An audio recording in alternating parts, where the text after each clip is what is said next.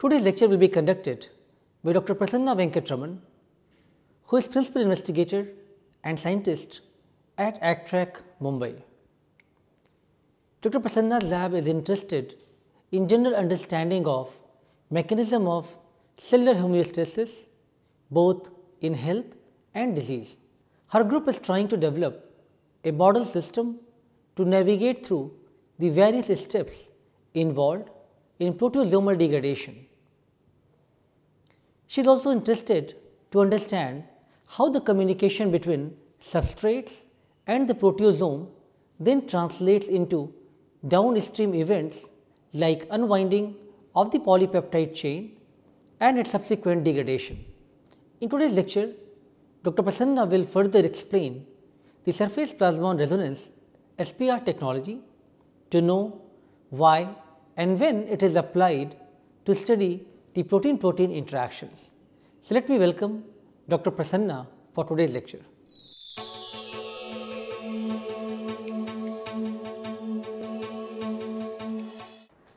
Hi, very good morning. This is the title, use of SPR in unraveling domain-motif interactions of proteasomal assembly chaperones. But before directly going into SPR, I wanted to give the philosophy of what this domain-motif interaction is. Maybe not all of you are familiar with it, and especially in the context of a non-coprotein where instead of one-on-one protein interactions, the protein interaction exists as a network which changes from the normal to the cancer cells. You need to understand how would one look at from a network perspective.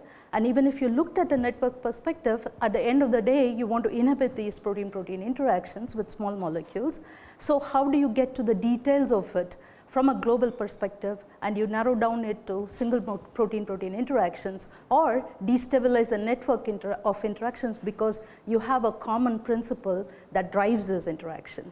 And that is basically the domain-motif interaction concept that can be extrapolated in the context of a protein interaction network. I'll show you one example. I don't have time to go to both. And then in the end, I'll tell you how, having done different techniques, I'll ask you a few questions of how SPR is going to help us in taking it to the next step. So these are some of the structures of two proteins interacting. It doesn't matter what they are. And those of you who are very familiar with small molecule protein interactions in terms of a substrate enzyme interactions, you know that they will occupy a very small site. Active site is very small, and the molecules that bind to the active sites are very small. So you bury only a small surface region, like a 600 Armstrong square region, when the small molecule binds with a protein. Whereas if another protein interacts with a protein, then they bury really large surface areas which can go up to 4,500 Armstrong square of buried surface region. That's what contributes to high affinity of interaction.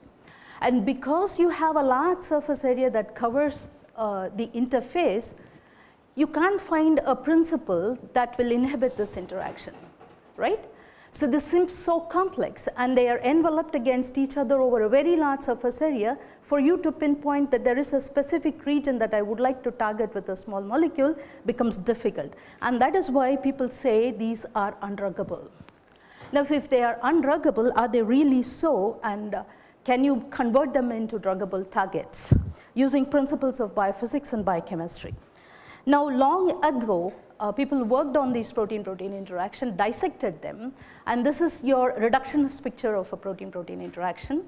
Even though they envelop over really large surface area, you can see this protrusion that is a knob that is sitting into this hole, right? And if you mutate any of these residues within this region, which is normally 1 or 2, this will fall apart. So despite a large surface area that dictates the interaction, the key interactions are driven by very few residues at the interface, and these are called as hotspots. In many cases, it can be a single amino acid that is dictating this bulk of the binding energy, and if you make the mutation in this residue, you will weaken this interaction that they will not be able to associate with each other. So this is a concept of a hotspot interaction, and this has been increasingly shown to be true in a number of interactions where you are able to identify such a key residue that is responsible for interaction. It seems easy, it is not trivial, but it is being increasingly observed that this can be true for many, many protein interactions. So I said that no longer can we think of single protein-protein interaction. We'll have to view protein interactions as a network where there are different hubs with their own islands of interactions.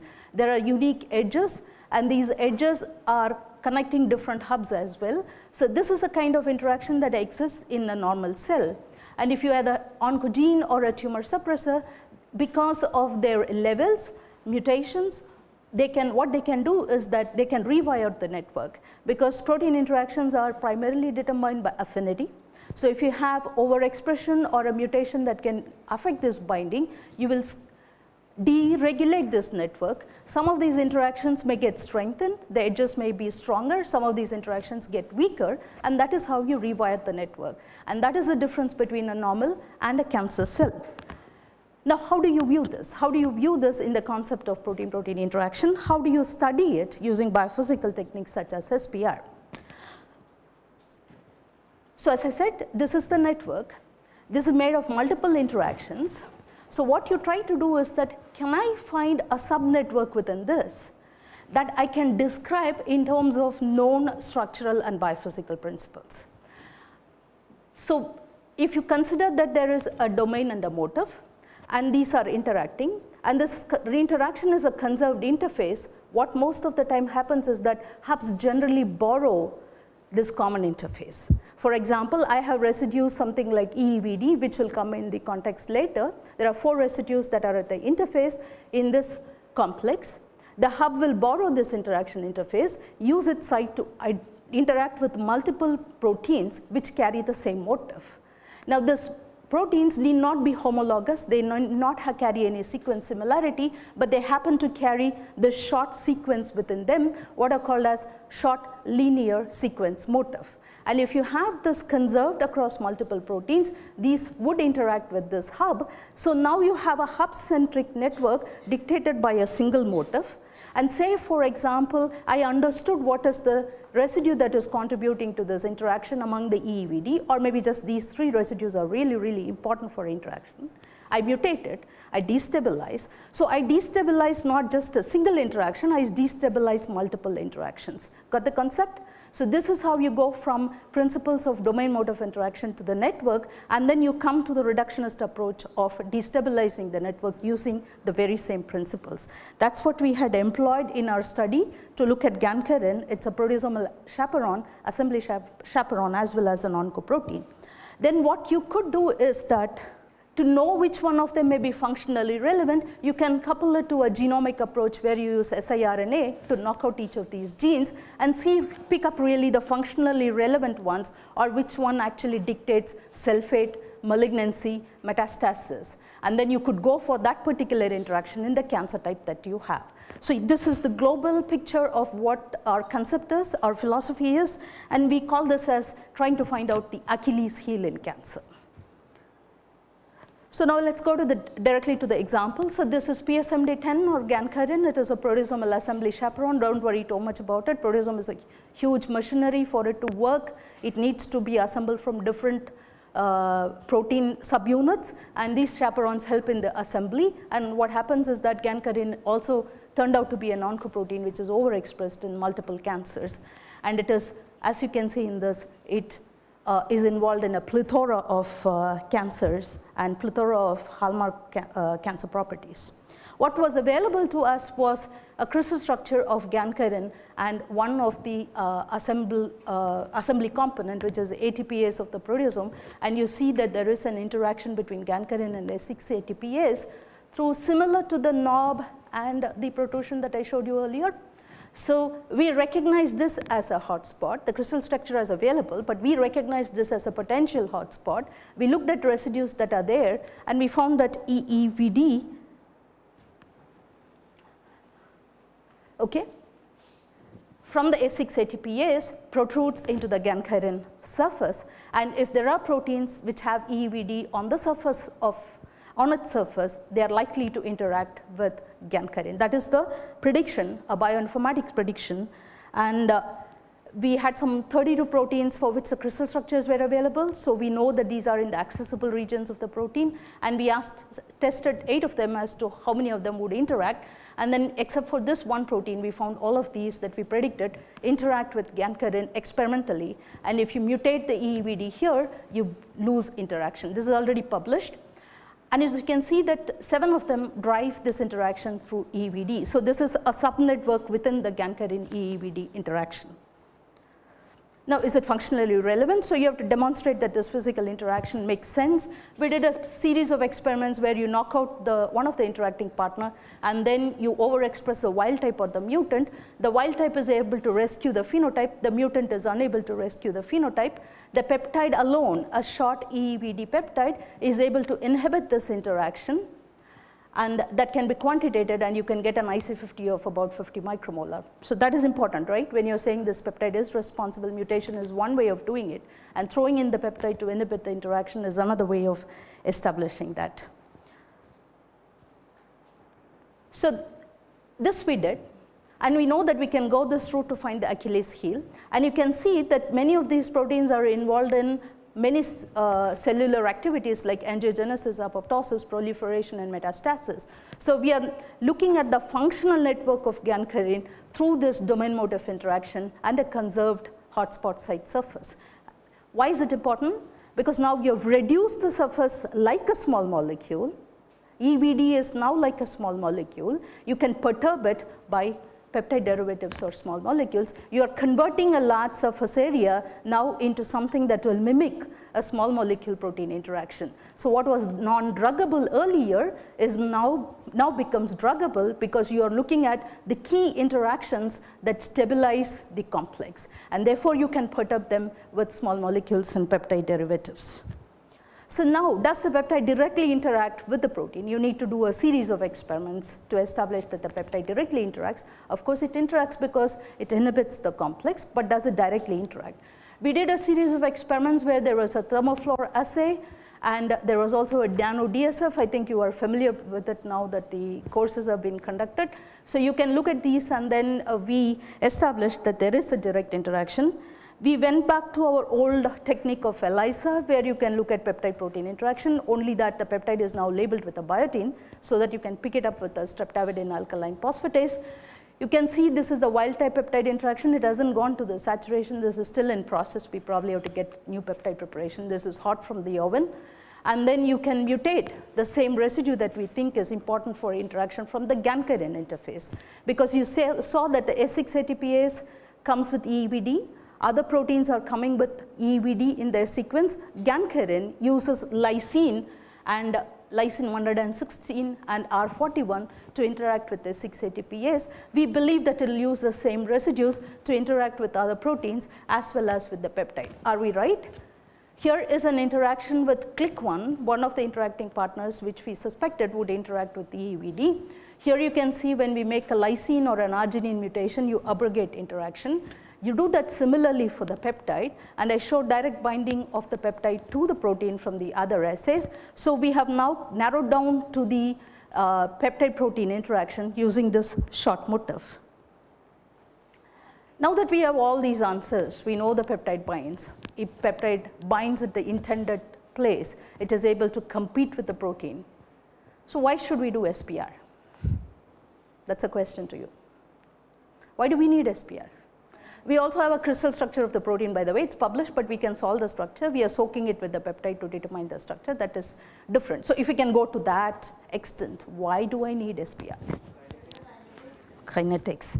Very good. What is kinetics? How is kinetics going to help me? Nice, kinetics, but why? How is it going to help me? Why should it help me? Why should I bother to study kinetics?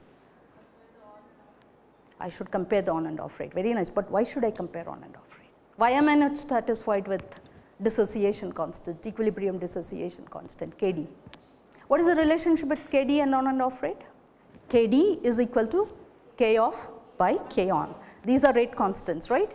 They are equated to the equilibrium rate constant, but equilibrium dissociation constant. But why? So what? So once you have the ratio, what does it mean? The ratio will determine the equilibrium dissociation. What does it mean then? So if I have the same KD, what do you think will happen to the on and off rate? I have 4 molecules. I have the same KD for them. Very good. That's a reason to do SPR. Okay? But still, even if I knew that the on and off rates are different, how does it help me in the next step? How can I use this? How can I apply the SPR derived information, which can be given by no other technique, right? Real-time kinetics of interaction, is there any other technique that can truly give you? The label-free SPR is the one that will give you. So why should I do it? What am I going to get out of knowing what is a K on and K off?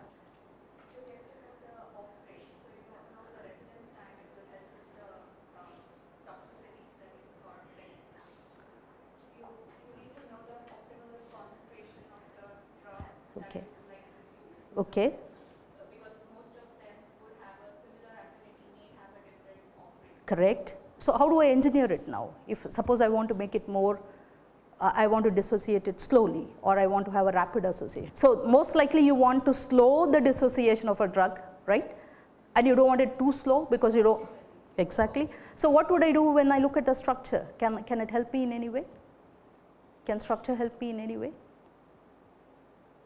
So but independently, K on and K off I have, and I want to improvise this in producing a drug that will compete with this peptide, or it will compete with the protein-protein interaction. I want a drug, and I want to get the drug small molecule inhibitor, which will go into a drug with all the properties that are necessary. So a simple on and off rate will tell me, or what should I do to. So how do I improvise on the drug? How do I engineer the drug? Now you alter the pharmacophores of these, right? You look at the interactions with the protein, and then you find out what are the molecules, what are the residues that are interacting, whether it is a hydrogen bond, whether it is a salt bridge, whether it is a hydrophobic interaction. And knowing the residues that are interacting, can I now perturb these? And can I engineer a better drug? Or if I engineer a better drug, I'm thinking I'm engineering a better drug, and I come and look at the SPR, maybe I did not achieve the goal. I actually made it into a poor, it had a poor outcome as compared to what I expected, right? So you couple the structure guided drug design with the SPR on and off rate, you can actually begin to look at how to get the best drug that is possible, engineer it with the properties that are favorable for a drug protein interaction that will displace the protein. Okay? So this is an example where you had the same KD but different on and off, and as you guys rightly pointed out, since the ratio is going to change, you can have the difference. You can find out the molecules that are different. So you should look at the Biorad bulletin and the GE bulletin to understand these things. Yeah. So we started off trying to now, we had a fairly good idea of how the peptide is interacting with the protein, and then in the crystals that we soak with the peptide, we do get the crystals, but all the crystals that we have diffracted still now have a vacant binding site. We haven't found the peptide there, but the process is ongoing. So here you can see that we tried the, do you know about the CM5 chips? CM3 chips? Yeah. So these are chips with the dextran molecules to which the protein binds. You can immobilize them. Yeah. So okay. So we tried the CM5 and chips here, which is normally used for these kind of studies, protein peptide interaction, and we also tried the histidine capture chemistry by having the nickel NTA there on this. In all the cases, what we found is that there is a non-specific binding to the reference cell. So once you subtract, you don't get any interaction. And then non-specific again in the reference cell even after blocking with the PSA, and we have not been able to successfully get the CM5 working. Then we went to CM3, one of the suggestions, because what is the difference between a CM5 and the CM3 dextran chips? Exactly, so they do not, so they have a lesser surface to bind, and therefore you can control your binding, your occupancy better, and therefore you are going to avoid this non-specific binding. That's the logic. We did some improvement to this. You can see this is the wild type protein and the peptide interaction, and in each case you see that we have done a duplicate run with the peptide. And then you have the R41 and K116A mutants, because we know that interferes with the interaction. You can see they do interfere with the interactions. So what is your take on these SPR sensograms? Do you like it? Do you not like it? Is it ideal? Is it interpretable? What are the features that you see? What are the features you should see, and what are the features that you see? So do you know how to interpret a sensogram? What is in the x-axis? Time. What is in the y-axis? RU units, okay. And then what is the sensogram telling us? There is an association phase and the dissociation phase, great. And what is in between the association and the dissociation phase? So when do you start dissociating? How do you determine for what time that I need to run the analyte? When do I stop and start dissociation? Very critical. Can I say arbitrarily I will run it for 10 seconds and I will wash it off? No. So what determines it? Saturation. Do we call it a saturation? Saturation by definition is what?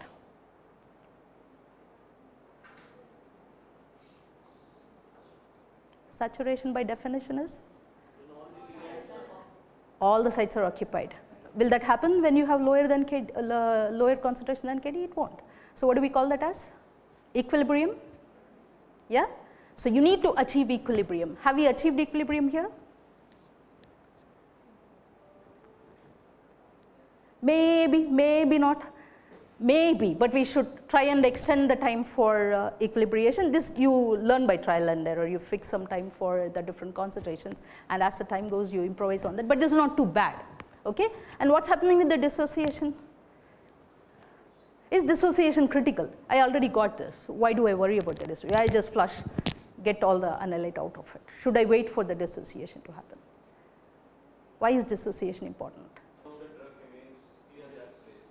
Very nice. So what does it determine? What does dissociation determine here? Exactly, the off rate, right? That is, so what is so, something important about the off rate? Why should I, if I didn't have off rate in SPR, I will convert this into a normal equilibrium study where I get the Kd values, okay? It makes no fun. Unless I get the K off, okay? And that comes from the dissociation phase. And how should the dissociation be? Are you happy with this dissociation? Criticize. You are not happy with the dissociation. Why is that? Very nice. It is very slow, right? So if I want to keep, do you think I'll ever achieve complete dissociation in this case? Why not?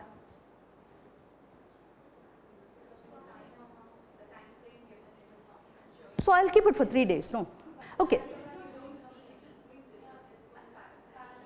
Yeah, but then imagine over the days it will come like this, okay? It will definitely come, but that's not the point. So how do I now, so what should I do now? I won't get a good off rate from this, so what should I do? And without off rate, my kinetic estimations are not going to be right. Why is it K off so important? Why can't I look at Ka, which seems very good, and if I achieve the equilibrium, I should get the Ka. What is so unique about K off? K on is diffusion control. If it is, it is diffusion control, and there is also, it is controlled by another parameter. What is the difference between K on and K off? Excellent. The first one is concentration dependent. K off is independent of the concentration, because now I am looking at a complex AB. It is there, it is not determined by concentration. So the inherent property of the binding comes from this independent variable, that is K off, independent constant, which is K off, and if I can determine that, all my kinetic estimates are going to be more or less accurate, right? And imagine I have the right K off. I have Kd, which is an equilibrium constant I determined by n number of methods, right? What can I get? I know K off, I know the equilibrium dissociation. I can get K on, right? I can get a rate constant for association, independent of the instrument. And can I go back and verify whether I got the same K on or not? Yes, right? And do you think the Kd that I determined by SPR, that is the equilibrium dissociation constant, is going to be very different from the ones that I determined elsewhere? Say for example an ELISA? It shouldn't, right? And how do I get an equilibrium constant from the SPR data?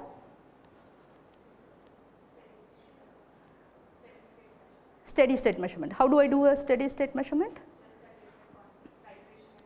Different concentration. And what do I plot? How does it look like? Very nice. So you guys are experts here, huh? So then there, do I need equilibrium or do I need saturation? Do I need saturation? Very nice. So equilibrium, whether it is a kinetic measurement or equilibrium measurement, you need equilibrium and you need saturation, which is determined by what in SPR? What is the unit? Saturation. The first and foremost thing that you do before you start the SPR. There you go, Rmax, right? So why should we determine an Rmax? What is the unique property of Rmax that allows you to interpret your SPR data faithfully? So suppose I said I want 400 Ru as the Rmax, right? I want 400 Ru as the Rmax value. I know the molecular weight of the ligand. I know the molecular weight of the analyte. And what is another parameter that is in the equation? Okay, now tell me, why should I go back and calculate what the Rmax is? Exactly. So if I got something weird than what I expected, there are two things that happen, right? One, there is some weird non-specific binding going on, or two, the estimated stoichiometry is not correct. The second you interpret later. The first thing that you should worry when you get a more Rmax than what you expected, because you know what you immobilized, right? And if it is 1:1, no matter what you do, those mathematical equations have to be satisfied. So whether you understand the kinetics, whether you fit it into a 1:1 binding or more complex binding isotherms, the first level of checkpoints have to be done. Okay? So when you're doing SPR, you be careful about all these things. Your calculations, you first do predetermined calculations. You go back and look at your sensograms and see whether you've got all these values correct. You estimate the equilibrium dissociation constant by, even if you can't get the kinetics, estimate the equilibrium dissociation, find that your binding interactions are very similar to what you have obtained by other studies. It is better to do SPR after doing some kind of measurements that tell you the equilibrium constant. Is there any other technique that allows you to look at equilibrium constant? Any biophysical technique? So you do ITC. You will get the stoichiometry there, yeah, it's very good for stoichiometric measurements, and then you get the KD there as well, and then you combine it with K on and K off, you get a delta S, delta G, delta H, the stoichiometry, KD, on and off, you're done, right? So that's a way to probe the protein-protein interactions in depth, and if you have a select example that you started with a hypothesis and it has ended up giving you the expected results, then you try and do all these parameters and see whether either by screening molecules to find the inhibitor, or you start with the structure guided design by docking, or you start with already known peptide that it binds and then you begin modifying the peptide using chemist's help and then designing the molecules so that you can get better and better inhibitor. This is the reason why we are doing SPR, and so far it seems you guys rightly pointed out what are all the problems, but what is the positive aspect of this data? What's a positive aspect of the data? Very good, you see some binding, and then what happens with the mutants? The mutants behave like they are expected to behave, they do not bind very well, right? Now you see here, it's not so bad, we still fitted these binding kinetics. And why do I say it is not so bad? Chi-square. And why is chi-square important? What is it that you look for when you look at the chi-square? Expected and observed, and what should it look like? Residuals, right? So it is the deviation from the residual that gives you the chi-square value. This is pretty tight, so you can believe all these, right? So you look at the gamchirin and we get KD is around 12 micromolar. Is that right? This is something that we expect, around 12 to 50 micromolar is what we expect. And the Ka and KD, and you look at the mutants, okay? It seems to suggest that the mutants have better on rate, right? And very similar or slightly slower off rate than gancarin, the wild type, and you look at all these KD measurements and look at the Rmax, despite poor binding, these seem to be behaving pretty well in terms of the kinetic constant. We do not understand this. I am showing you what the graph values are, but we do not understand this. Yeah, we are trying to interpret this as to what may be the problem, and definitely we are not happy, because if you look at it, it's not very clear to you from here. We are achieving up to 15 RUs on the binding, and which is not very good. And we are not able to achieve Rmax because the chip, whatever we have used, whether it is his-tagged NTA chips or we have tried direct immobilization, we are having problems. And non-specific binding to the flow cell is seen, and some of the times, many times some of the flow cells do not work. And what we have come to conclude by looking at many interactions of this kind, changing the chemistry. You definitely need to change the chemistry. Either it is a thiol or it is a biotin streptavidine or direct immobilization or a capture. You need to do multiple things to confirm that these are behaving the way you should. So what we have understood now is that the IFC, that the fluidic cell itself is a problem, and that needs a replacement every 6 months, costs about 6 lakhs. But we are also trying alternative chemistry as well on this and trying to reverse. So we took the streptavidin chip and tried to bind the biotin peptide and then come up with the protein. What is the advantage that I have in that case? The anilate is bound now, that is a biotin-related peptide to the streptavidin chip, and I am passing the ligand. Instead of having the ligand demobilized, and I pass the anilate, which is a short peptide, which is better. Bigger molecule on the chip. How is the RU generated? Why is it reverse? You finish your thought.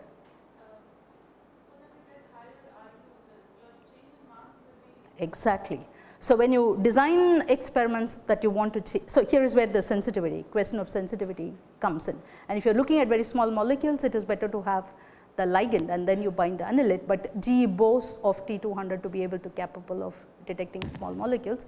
But once probably we get these things going straight, and especially the fluidic cell, we should be able to see these things happening. But yes, that's the main point. And these are, before you start an SPR experiment, just keep these things in mind. You calculate, you find the expected values, go back, interpret your sensogram. Don't try to fit the data before understanding the sensogram. You can fit it to any equation that you want. You will get a value, you will get a chi-square. Never ever do that. Most often, it is the simple 1:1 binding that is happening. Just because your you did not do the experiment right, a second order fit or a third order fit might give you a very good fit, because now you are increasing the parameters to fit. So your sensograms will look nicely fitted, but that may be a wrong interpretation. Most often it is the first 1:2 binding that you should try. If there are, after doing many experiments, you think that things are not explained by 1:1 binding, then you begin to use other equations on this. So these are some things that definitely you have to look at. You have to look at equilibrium, try to look at, and how do I enhance dissociation? Can I enhance dissociation? I can change the pH. Can I change anything else? Flow rate, very nice. Anything else? Why should I change pH? What happens if I change pH?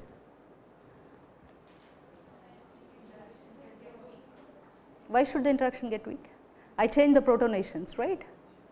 So what is the other way of doing it, dissociating to proteins? Salt. Okay, then I'm speaking to experts. That was my last slide. Thank you very much.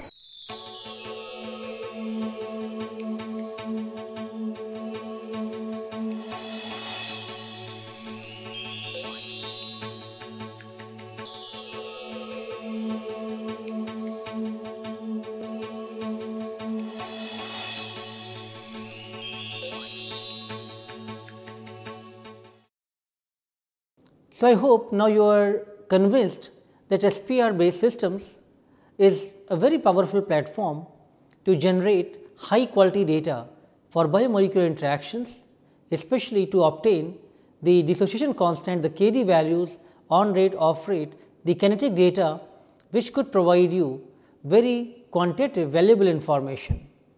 Thank you.